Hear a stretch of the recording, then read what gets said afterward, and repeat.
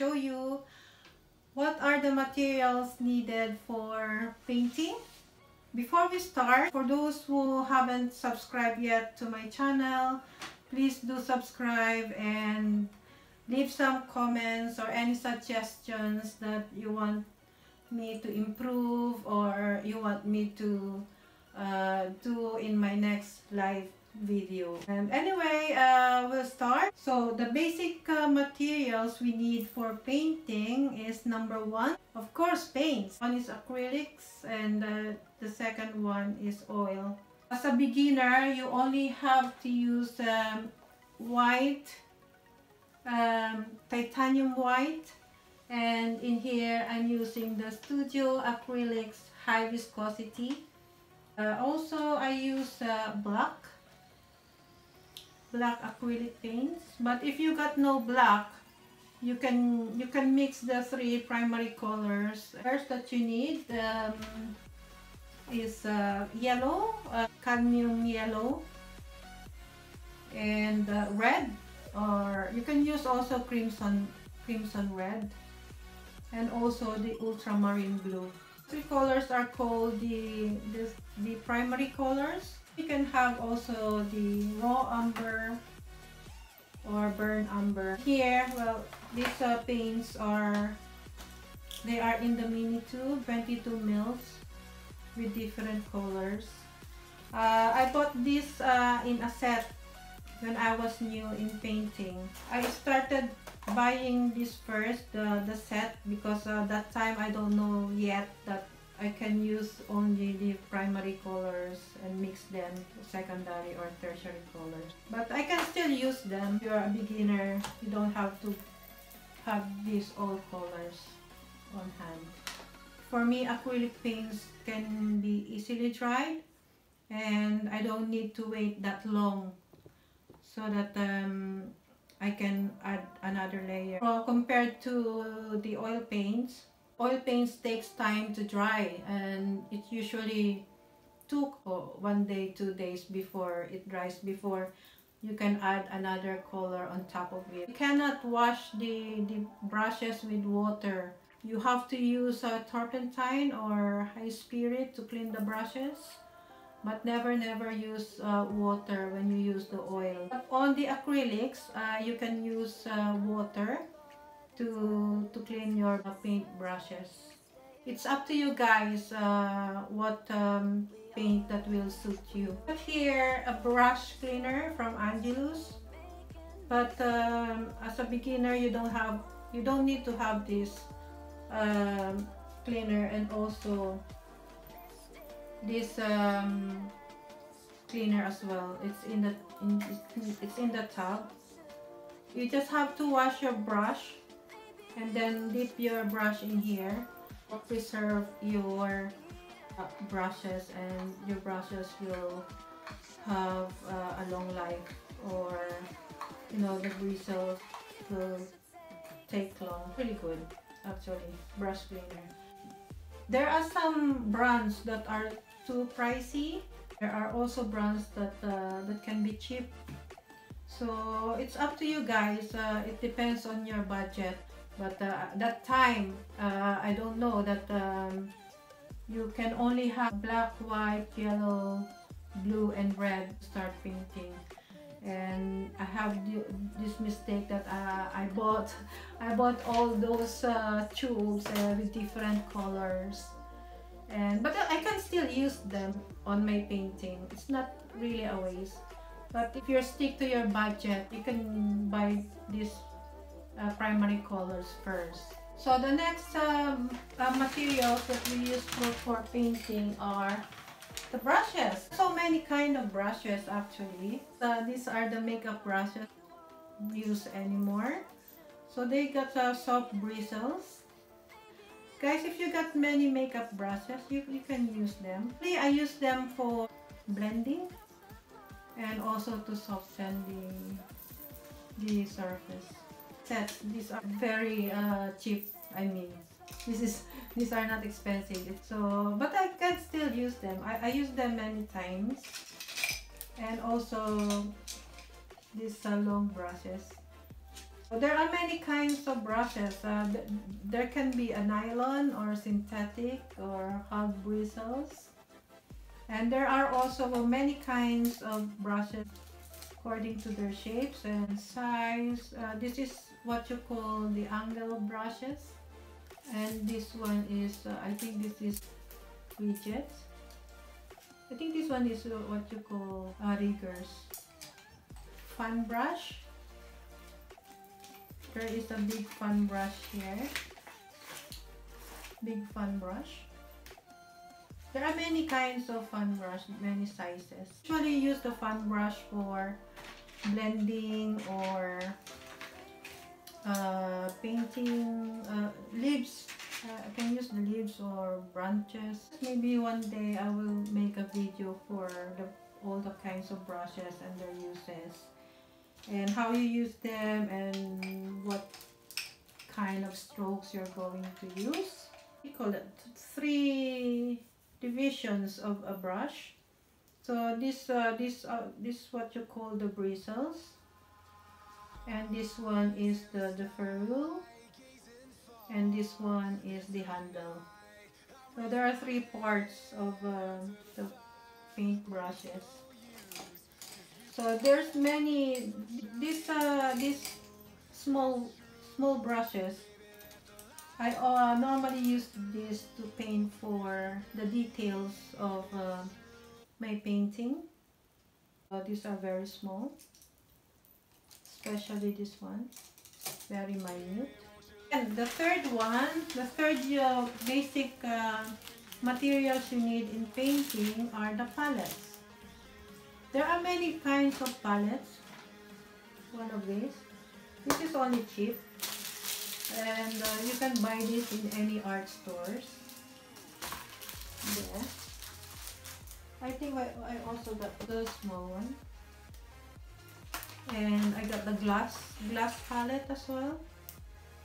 So when you use the glass palette, if you don't need it anymore or you want to clean it, you just need a glass scraper to just scrape the paints, or you can just wash the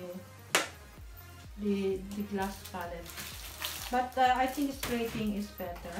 I got here a small container for paints. You got the leftover paints you can put in one tube, and then you can cover it, and then you can use it the following day or the next day, and the paints are still wet. You can still use the paints.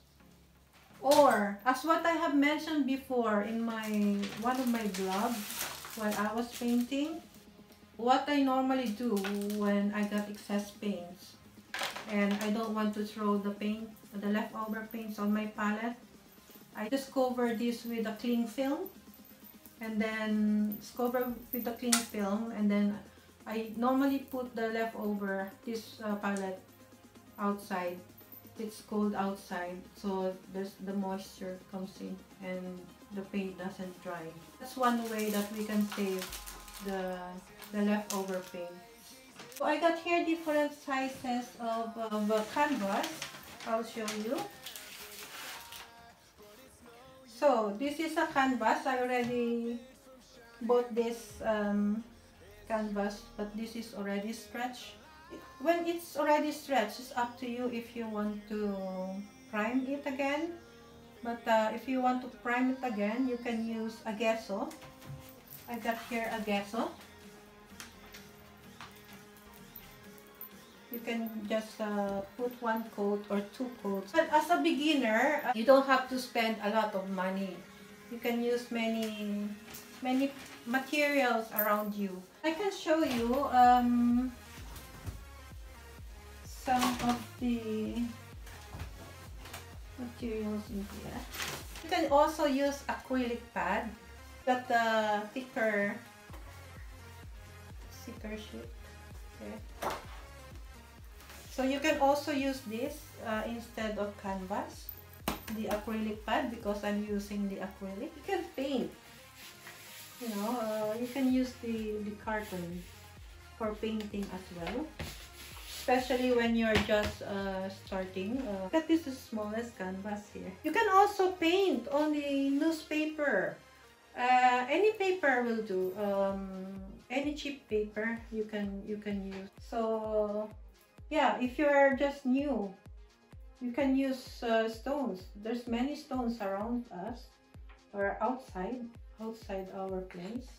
Basically, we can paint on any other surface.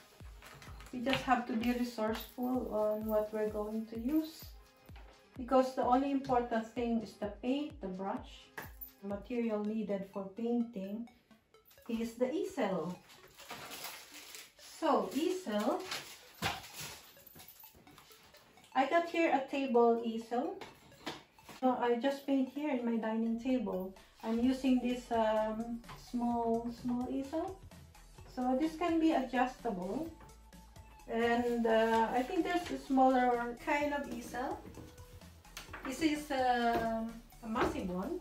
As long as the canvas fits very well and it's safe and the canvas is not moving, so you can use this. Space is not a question. If you really like to paint, you can paint. It's just have to be resourceful actually. I got here an apron. If you don't want your clothes to be messed, or if you don't want your clothes to be dirty, you can use this apron. Got here aluminum palette knife, that's what you call. And yeah, I'll hold first the steel one, the aluminum one. So there's many kinds of shape. This one. There you go. I use this very small one for mixing paints. When I mix the paint, I use these smallest palette knives. And I normally use these palette knives for my textured shapes. And also, I'm also using the plastic palette knife. I also use a ruler. You don't have to use the ruler, but it depends on the design of your painting. Sometimes I use the pipette to put water on my acrylic paints. There. I got here a small container, spray water on my palette. Also got foam brushes. As a beginner, you don't have to buy this. I also got this sponge, decorative sponge for painting. I normally use this sponge for painting a tree, the leaves of the tree, and this is very useful. I got here a heavy structure gel. So I normally use this when I paint, by textured. In varnishing, I use the Liquitex varnish and also Liquitex high gloss varnish. Use one or two of them. And I got also here Liquitex Flow 8 acrylic paints are too thick, or you want to paint something that is quite watery. I got here water. We need also a container to wash the brushes. We have to put the brush on the flat surface so that we will not ruin the bristles. After we clean the brush, I've shown this before in my previous vlog. This is just like a waxy cleaner and preserver. So after you wash, you just have to dip the bristles on the wax. Dry the paint brushes flat. Okay, this is just really to protect the bristles, because some paint brushes are really expensive. So we have to look after the paint brushes.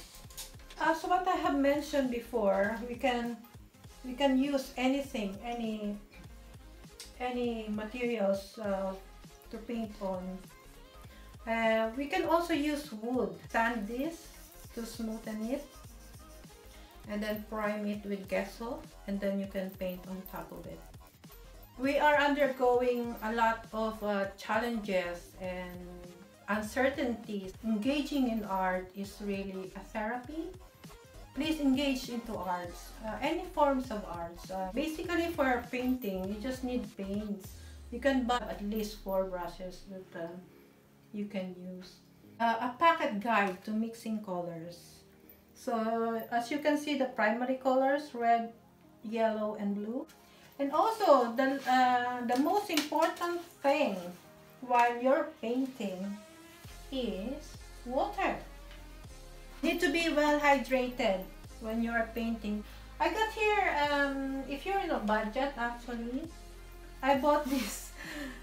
I was amazed with the color. This is called Artwork ready-made, ready mixed paint.